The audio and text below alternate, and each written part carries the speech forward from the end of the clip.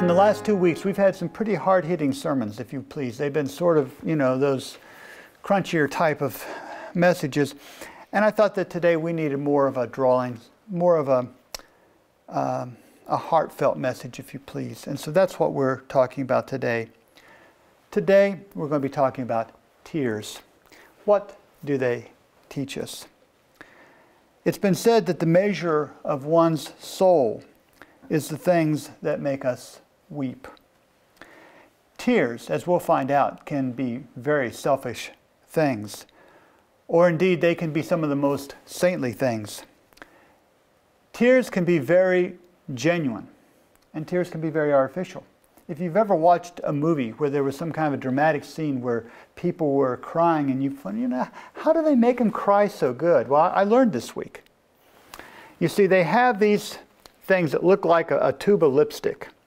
And it has like a menthol kind of thing that they put it under the person's eyelid, and the vapors come up, and it's so irritating it makes you cry. Makes you swell up and puffy. You look just like you're crying. And then they have another one that's a little different, but they actually put up to the person's eye and blow through it into the eye, and it blows some of this mist or these chemicals into their eye.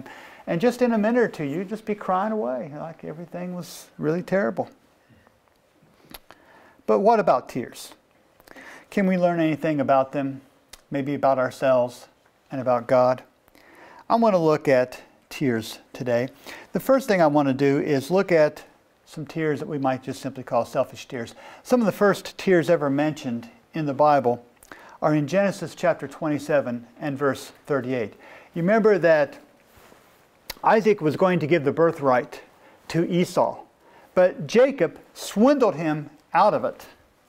And Esau said unto his father, Hast thou but one blessing, my father? Bless me, even me also, O my father. And Esau lifted up his voice and wept. But was he crying, friends, because he had lost the great privilege of the birthright for spiritual reasons, or for economic reasons, for prestige reasons?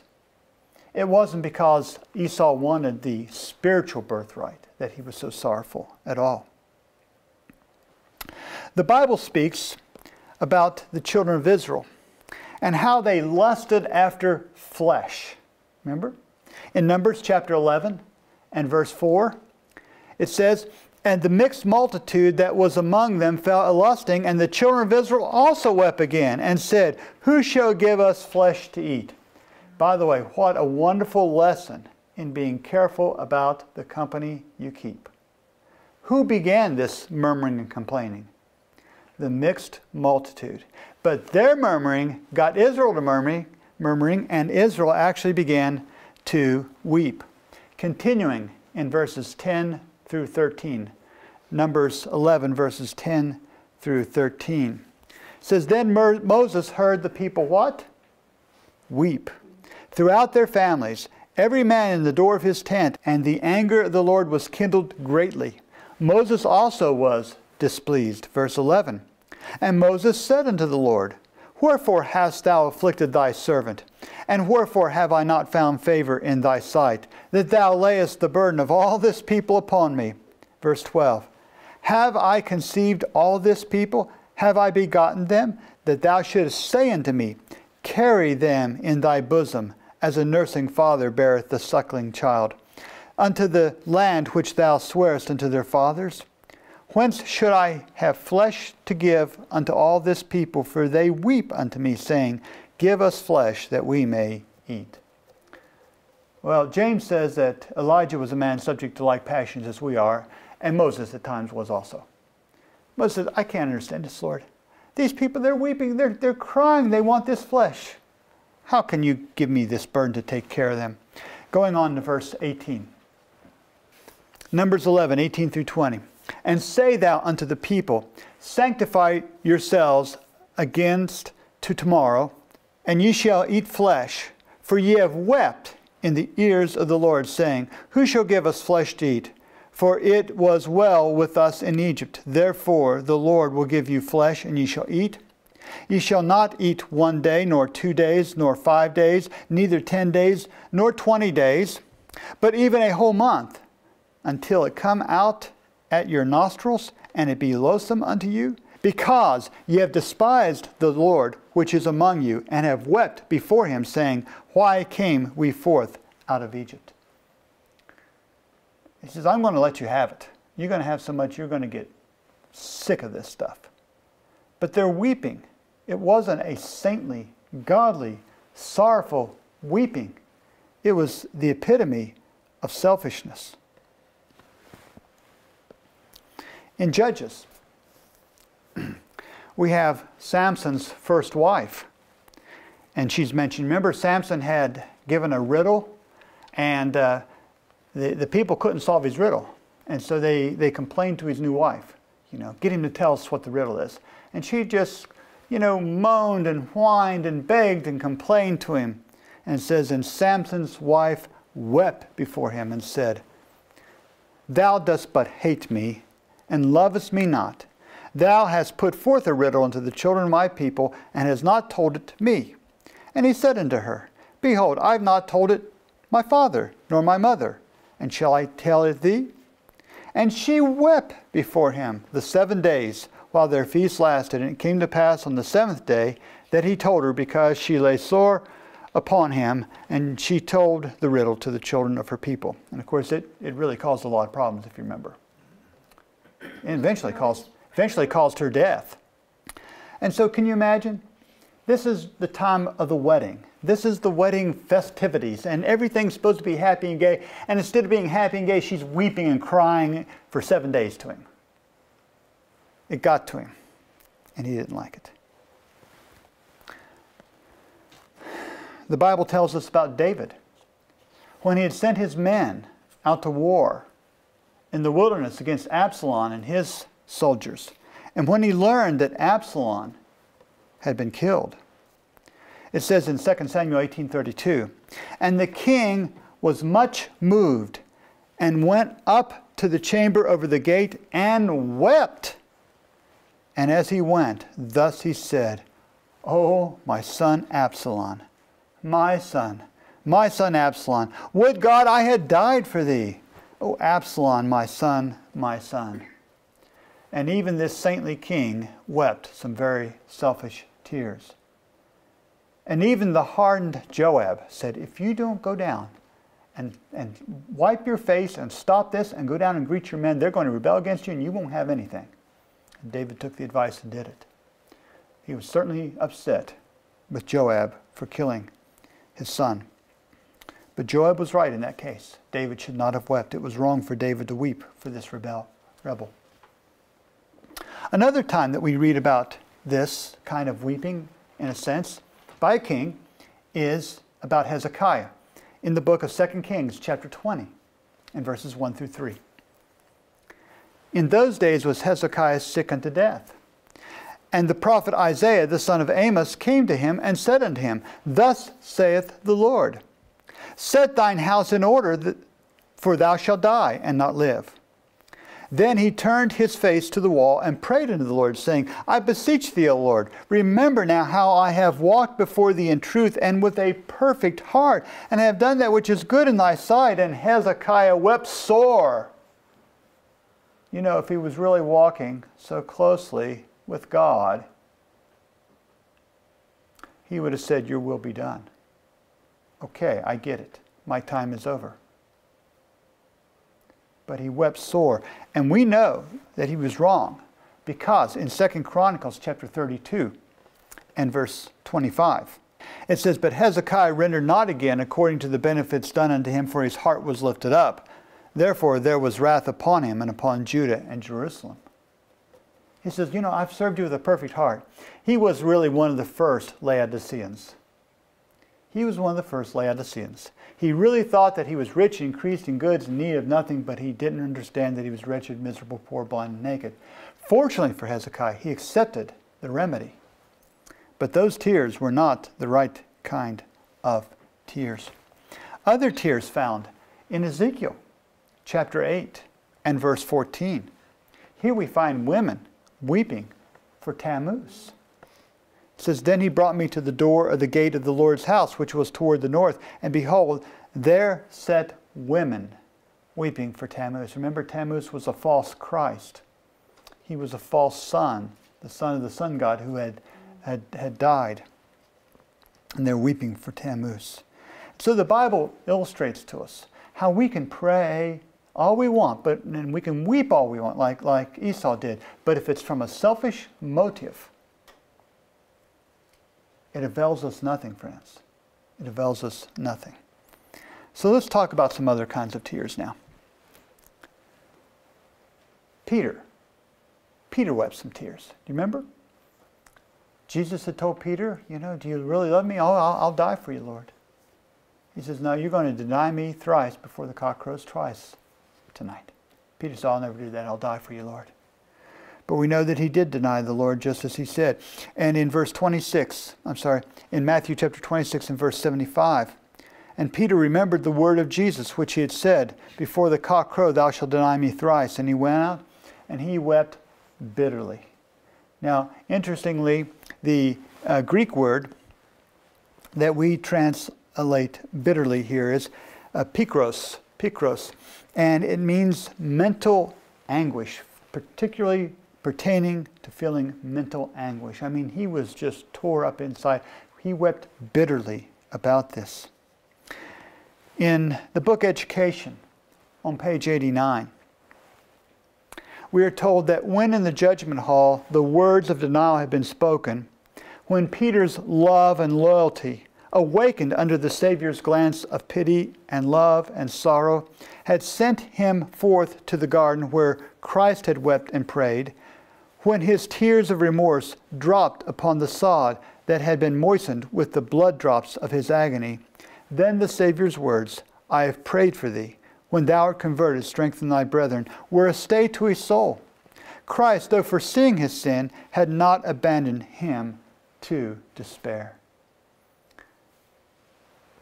Maybe some of us have at times backslidden, or we've committed some really terrible thing, some terrible sin.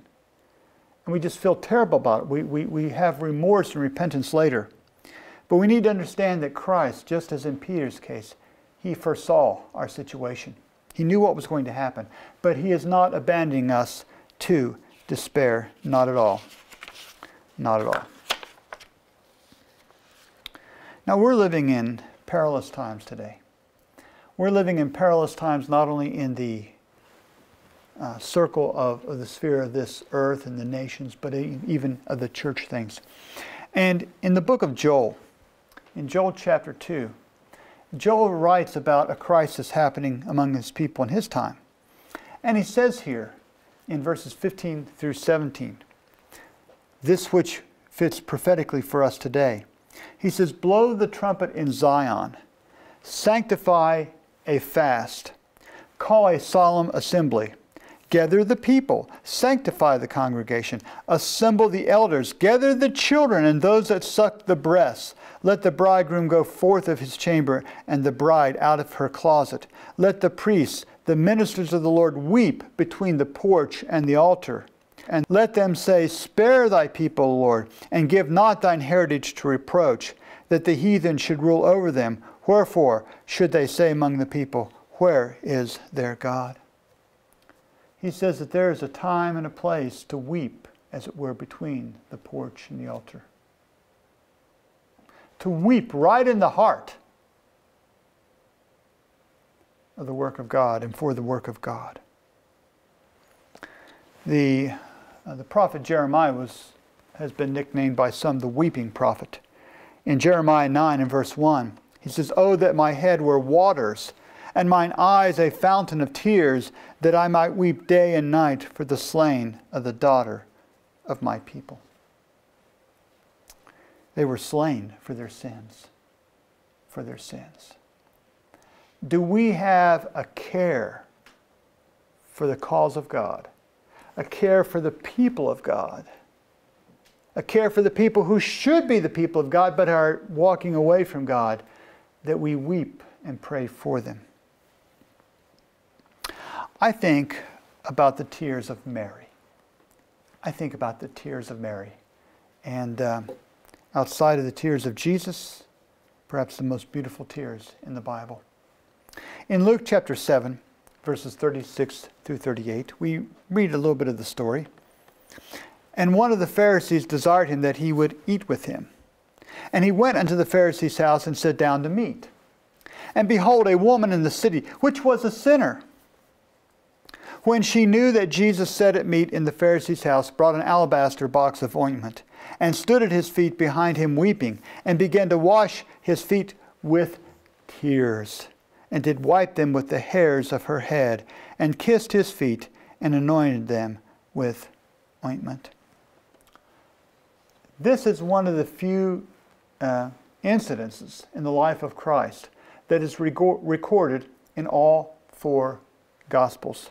It's in Matthew 26, Mark 14, and John 12. Jesus said that wherever this gospel is preached, that what she has done will be spoken of as a memorial for her. And the very fact that it's in all four Gospels speaks heavily toward that. We are told that this deed of love lifted up the spirits of the Savior. Mary wept tears because she realized that she was a deep, great sinner, saved by greater grace, and saved by grace alone. This woman was the last to leave the cross. She was the first to reach the empty tomb, and the first to proclaim a risen Savior. Her tears were genuine. You know, Jesus at this time told a story, a parable. And he ultimately came down and says, who's going to love the most? And Simon says, well, the one who is forgiven the most. I don't know that Mary actually sinned more than me or you. But she understood the depths of her sin. She understood the depths of her forgiveness, and she appreciated it. I tell you, she appreciated it. In Revelation chapter 5, we have a story here now, a picture, a panorama of something happening in heaven. And John writes in verse 1, Revelation 5, verse 1, and I saw in the right hand of him that sat on the throne a book written within and on the backside, sealed with 7 seals. And I saw a strong angel proclaiming with a loud voice, who is worthy to open the book and to loose the seals thereon? And no man in heaven, nor on earth, neither under the earth, was able to open the book, neither to look thereon. And I wept much. Verse 4, and I wept much because no man was found worthy to open and to read the book, neither to look thereon. Verse 5, and one of the elders said unto me, weep not, behold, the Lion of the tribe of Judah, the root of David, hath prevailed to open the book and to loose the 7 seals thereof. John was so interested in the work of God. Here is this scroll, sealed with 7 seals. He knows there's something significant about this. He knows it needs to be opened. But there's no one found who's worthy to open it. And he weeps for the cause of God. But he says, the angel says, don't need to weep, because the Lion of the tribe of Judah can do this. Christ. Jesus Christ, that's right. The right hand of him that's on the throne, going back to Revelation 3:1, that's the Father. And Christ comes to the Father, and he receives this seal. William Miller, in his works, volume 2, page 189.1, we have a record here of one of his appeals. And he says, and now, my dear friends, what say you? Have you wept much to know whether your names are written in the Lamb's book of life? Weep not, for behold, the Lion of the tribe of Judah hath prevailed to open the book. And he says, he that overcometh, the same shall be clothed in white raiment, and I will not blot his name out of the book of life, but I will confess his name before my Father and before his angels. Therefore rejoice, because your names are written in heaven, says the dear Savior. Those people who heard William Miller, I mean, honestly, I guess you wouldn't even have to hear him if you just go back and read some of his sermons. But the people who heard him, they could sit spellbound an hour and a half, 2 hours, and no one dared move, because he preached with such an intensity, such a love for the people. He wanted them to be saved, and he would make these appeals, appeal after appeal after appeal, that the people would find Jesus Christ as their personal Savior. Now, I said Mary, I think, had the second sweetest tears, right? Who would, of course, have the most greatest tears of all? Jesus Christ. Now, it's true that when they were in Sabbath school one time and they were asking all the children to memorize one verse for the next week, someone chose John 11:35. Two verses, two words in one verse. Jesus wept. Remember the story, though? Jesus had come to the tomb of Lazarus, and the people were weeping and wailing, and it says that Jesus wept. But I want you to notice some of the comments that Ellen White makes about this in Desire of Ages, page 533.4. But it was not only because of his human sympathy with Mary and Martha that Jesus wept. Now let me just pause there for a minute. It was not only because of this that he wept. So part of his weeping was because even though he knew he was going to raise Lazarus, he saw at that moment how Mary and Martha were hurting.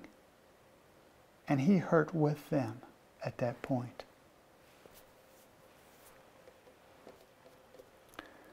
I guess it's been about 20 years ago, around 20 years ago, my son Hans was diagnosed with a type of brain cancer.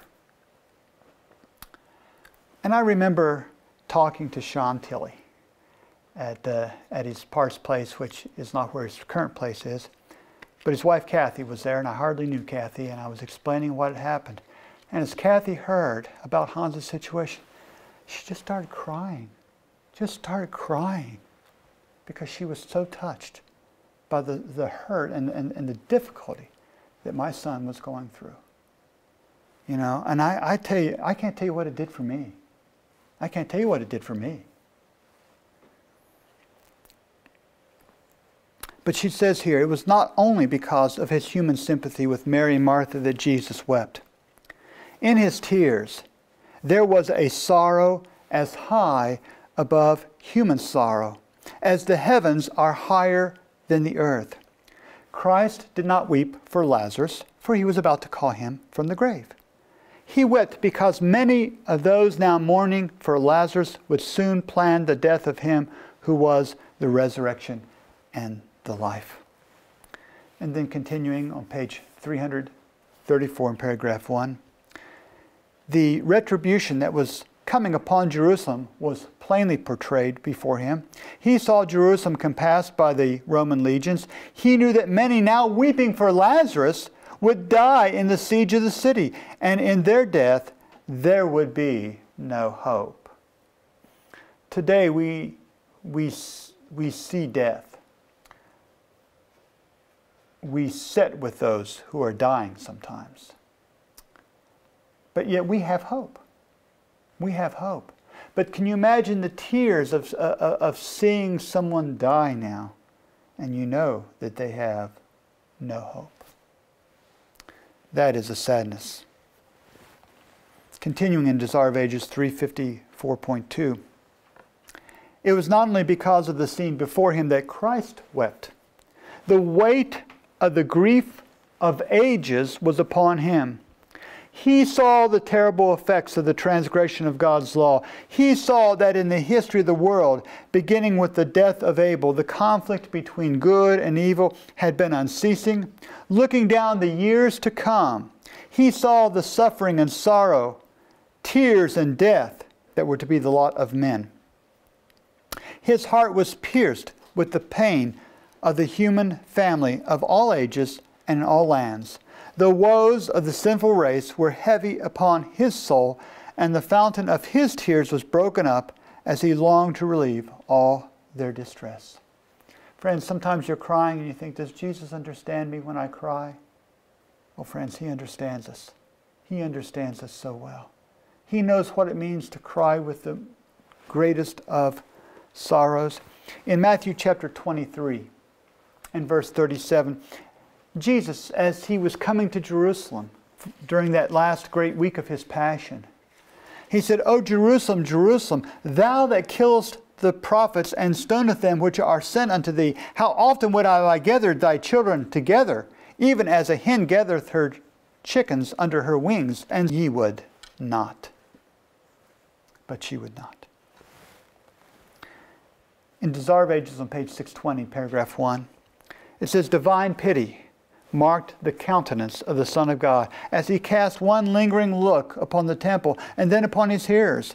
In a voice choked by deep anguish of heart and bitter tears, he exclaimed, O Jerusalem, Jerusalem, thou that killest the prophets and stonest them which are sent unto thee, how oft would I have gathered thy children together, even as a hen gathereth her chickens under her wings, and ye would not.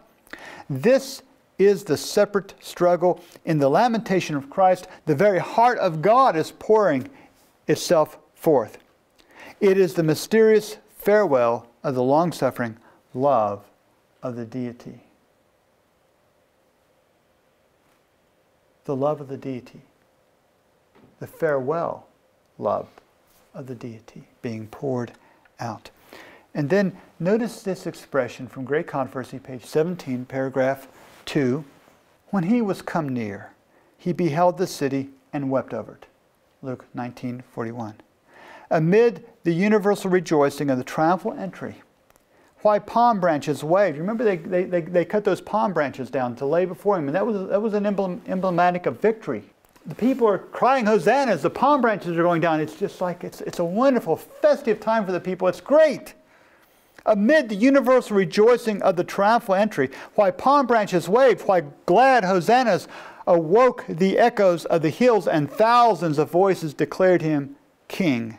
The world's Redeemer was overwhelmed with a sudden and mysterious sorrow. He, the Son of God, the promised one of Israel, whose power had conquered death and called its captives from the graves, was in tears, not of ordinary grief, but of intense, irrepressible agony. Jesus was just weeping in a way that he couldn't stop. It was irrepressible agony that he was going through. And then on the next page, page 18, paragraph 1, and I have it broken up into two parts here. It says, his tears were not for himself, though he well knew whether his feet were tending. Before him lay Gethsemane, the scene of his approaching agony. The sheep gate also was in sight, through which for centuries the victims of sacrifice had been led, and which was to open for him when he should be brought as a lamb to the slaughter. Isaiah 53:7. Not far distant was Calvary, the place of crucifixion. Upon the path which Christ was soon to tread must fall the horror of great darkness, as he should make his soul an offering for sin. Yet it was not the contemplation of these scenes that cast the shadow upon him in his hour of gladness. No, foreboding of his own superhuman anguish clouded that unselfish spirit. He wept for the doomed thousands of Jerusalem because of the blindness and impotence of those whom he came to bless and to save. Now, is Jesus our example? Yeah. Are we to model ourselves after Christ? Yes. Why can't we weep saintly tears like this? Why do we have such a hard time weeping for humanity as a whole? The starving, the sick, the homeless. Or what about the individuals, our neighbors, or perhaps even a family member who's in need? Why don't we care for individuals with this deep kind of compassion? Maybe it's because we are so interested in ourselves. Maybe. In Mark chapter 8 and verse 36, Jesus says, for what shall it profit a man if he shall gain the whole world and lose his own soul? Of course, it won't gain anything for us, will it? But sometimes I fear, maybe many times, we just don't have time for others. We are so busy. Yet Christ, the majesty of heaven, he has made time for us. We are told that all of heaven was emptied in the gift of Christ. He didn't count heaven a place to be desired while we were lost. I do believe, though, that many of us do care. Many of us do care. But at the same time, there is a part of our spirit that has been desensitized by the world and the things that we see around us. The killing, the violence, the disrespect and tragedy, both real as reported in the news and fictitious as seen in the movies and novels, they have calloused us and caused us, in a sense, to lose our grip on reality. You know, you think about some of the movies that young children even watch that exemplify murder and violence. And the children, they become desensitized. But we do too. But we do too. And we need to cultivate our minds, friends, to dwell on the pure and the holy so that we can have sensitive, caring hearts. In Philippians chapter 4 and verse 8, he says, "Finally, my brethren, whatsoever things are true, whatsoever things are honest, whatsoever things are just, whatsoever things are pure, whatsoever things are lovely, whatsoever things are of good report, if there be any virtue and if there be any praise, think on these things." That's what we should be thinking about. That's where our minds should be, not in some gutter somewhere. In Isaiah 33 and verse 14, we have a question asked here. He says, "The sinners in Zion are afraid. Fearfulness has surprised the hypocrites. Who among us shall dwell with the devouring fire? Who among us shall dwell with everlasting burnings?" That's the question. And he gives the answer now in verse 15. "He that walketh righteously and speaketh uprightly, he that despises the gain of oppressions, that shaketh his hands from holding of bribes, that stoppeth his ears from hearing of blood, and shutteth his eyes from seeing evil." Friends, we just can't keep imbibing in the evil of this world and expect to dwell in devouring fire. It will not and cannot happen. We need to have the appreciation of what Jesus has done for us, like Mary did. Her life stands tall as an example of what a heart of appreciation of Christ can do for someone. Again, remember, she realized that she was forgiven much. Maybe we just haven't really looked closely enough into that perfect law of liberty, into that mirror to reflect to us the character of God, and yet at the same time show us our own sinfulness well enough, to the point that we understand just how vile we are. I told this story once or twice maybe, and it's easy to tell now that Ann's not here. But many years ago, Ann and Glenn were talking, and Ann said something to Glenn to the effect of, "Well, you know, we're really not selfish people, are we?" And you know, Glenn said, "Oh my land, we're just so full of covetousness, we're full of it, you know." And she was shocked, but he said, "Yes, of course we are. We're selfish as can be, and we've got to get over this." And of course, we know that systematic benevolence starves covetousness to death, don't we? But I think about David Livingstone. I saw recently a list of the 100 greatest Britons. 100 greatest Britons. At the top was Winston Churchill. But way down, I don't know, somewhere around 70th or somewhere, they had David Livingstone. I thought, how can they have Livingstone so low? They have John Lennon like number 8 and Paul McCartney at 15th or something like that. Crazy. David Livingstone was one of the greatest of the British people. He spent years of his life in Africa, and he did that because of his love for the Savior. Always another tribe, another place to go to share Christ. That same love, when we understand it, will cause us to care with tears and prayer, like it did Livingstone. Tears help us. Tears help us at times to, and I don't think I progressed a slide here, but you know, in 2 Corinthians 5:14, let me just pause here. In 2 Corinthians 5:14, he says, "For the love of Christ constraineth us, because we thus judge that if one died for all, then we're all dead." Christ died for every one of us. And it's His love that should constrain us and propel us ahead. But tears help us too. In Ecclesiastes chapter 3 and verse 4, the wise man says that there's a time for many things. He says there's a time to weep and a time to laugh, a time to mourn and a time to dance. But he says among that there's a time to weep. I was talking with a relative of mine recently whose family has went through some tragic, really sorrowful situations. And as I was talking with my cousin, he was just sobbing. And he's a big guy. I mean, he's a really big guy, full of muscle, and just sobbing. And I said, you know, it's okay, weep. The Bible says that we can weep. And it further also says in Romans 12:15, rejoice with them that do rejoice, and weep with them that weep.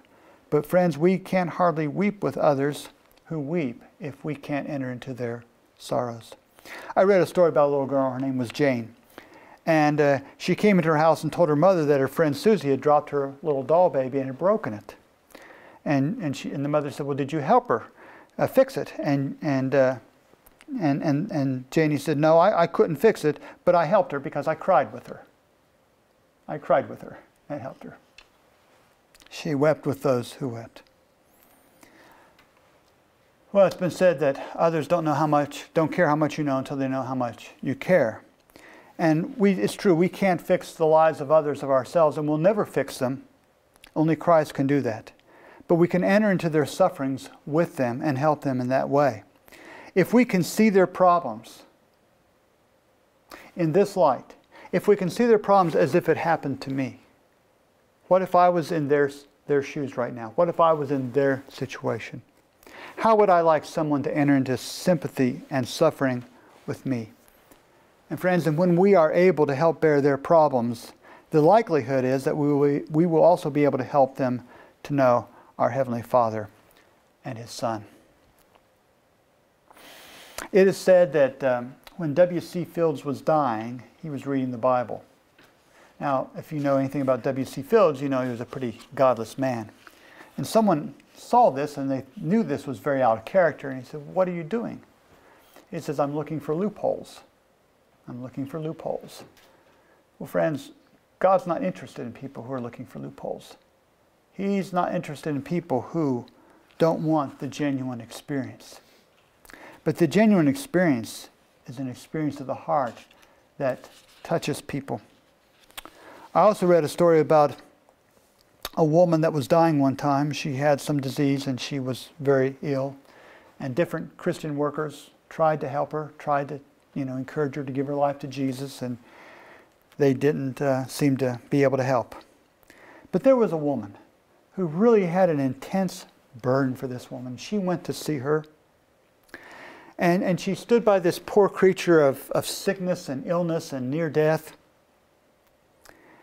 and her heart just welled up with tears, and her tears streamed down her cheek, and one fell upon the cheek of this woman. And because of that, the woman's heart was softened, and she accepted Christ as her Savior. What all the rhetoric that others had given her couldn't do, one tear touched her life and made the difference.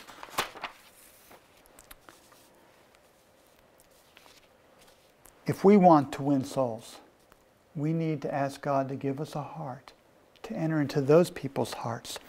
And as it says in Galatians chapter 6 and verse 2, bear ye one another's burdens, and so fulfill the law of Christ. Have you ever heard it said that something like this, someone gets upset with someone, they say, I'm going to put them in their place? Have you ever heard that expression? I'm going to put someone in their place, Instead of putting our fellow human being in their place, let's try to put ourselves in their place and try to help that person. One of the most touching anecdotes I ever heard was a story about a man who wanted his shoes to be shined one day. So he went to a little shine boy and he wanted his shoes to be shined. And so after a while, the man thought that the job should be done. He looked down and his shoes were just in a worse mess than when he had started. And here's this little boy trying to clean his shoes up and make them nice. And this man, he spoke very sharply to this little boy, and berated him. And the little fellow looked up, and he had just a face that was wet with tears. And he said, "I'm sorry, sir, but my mother died this morning. I'm trying to make a little money to buy some flowers to put on her coffin." We don't know sometimes. We just don't know the load that our brother or sister, our neighbor, our friend, our relatives are carrying. We see them sometimes and they look like they're okay, but we don't know what's going on in their hearts. We don't know the crown of thorns that they may be wearing upon their hearts and the burdens that they bear. And I'm just pleading with God to save me from the coldness of heart that I have, and to have a heart that's warm and gentle, and that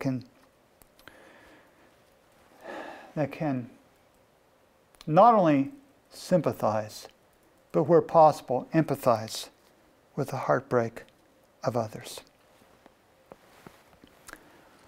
In Testimonies, Volume 4, and page 528 in paragraph 2, we read here that, as the Son of Man, he prayed to the Father, showing that human nature requires all the divine support which man can obtain, that he may be braced for duty and prepared for trial. As the Prince of Life, he had power with God and prevailed for his people. This Savior, who prayed for those who felt no need of prayer and wept for those who felt no need of tears, is now before the throne to receive and present to his Father the petitions of those for whom he prayed on earth. The example of Christ is for us to follow. And that was an example of prayer, and yes, an example of tears as well. I mentioned to you earlier that William Miller had quite a burden for the souls of people, and could speak great, strong, powerful appeals to the people. I'd like to read you, before we close, a couple paragraphs of one of his appeals. He's speaking here and he says, "But you, my impenitent friend, who have never wept, nor confessed your sins to God, who have been more anxious to have your names written in the book of fame, of worldly honor, of riches of this world, than in the book of life, remember, you too will weep when all heaven is silent, when the last seal is broken. Then you will see the book and your name blotted out. Then you will weep and say, once my name was there, I had a day of probation, life was pro-offered, but I hated instruction, I despised reproof, and my part is taken from the book of life. Farewell happiness, farewell hope." Amen. And then, also from Miller's Works, Volume 2, page 174, point 2, that last reference is William Miller's Works, Volume 2, page 189.2. He says, "Be warned." And friends, these words that I read from Miller today are my words for you also. Be warned, repent, fly for succor to the ark of God, to Jesus Christ, the Lamb that once was slain, that you might live, for he is worthy to receive all honor, power, and glory. Believe, and you shall live. Obey his word, his spirit, his calls, his invitations. There is no time for delay. Put it not off. I beg of you, no, not for a moment. Do you want to join the heavenly choir and sing the new song? Then come in God's appointed way. Repent. Do you want a house not made with hands, eternal in the heavens? Then join in heart and soul this happy people whose God is the Lord. Do you want an interest in the New Jerusalem, the beloved city? Then set your face as a flint Zionward. Become a pilgrim in the good old way. Seek first the kingdom of heaven, says Christ, and then all these things shall be added unto you. I like this part where he says, I beg of you, no, not for a moment. Delay not for a moment. The famous evangelist D.L. Moody, he said the greatest mistake he ever did was making a call, and he's told the people, he gave those people 1 week. 1 week to consider Christ. You know, come back next week with your decision to consider Christ. And you know what happened that night? The Chicago fire started. And hundreds of people perished. Perhaps people that Moody had preached to. It's the greatest mistake he ever made. He would never again tell people to think about Christ and come back later. He always called for the decision then and now while the Lord is speaking to our hearts. And so if there's someone that's hearing my voice today that needs to make their calling and election sure, that needs to ensure that their names will be written in the book of Lamb's book of life, today is the day of salvation. Today is the day to ask God to give you a new heart, a heart that's soft, a heart that can pray and that can weep, a heart that will dare to care with tears and prayer.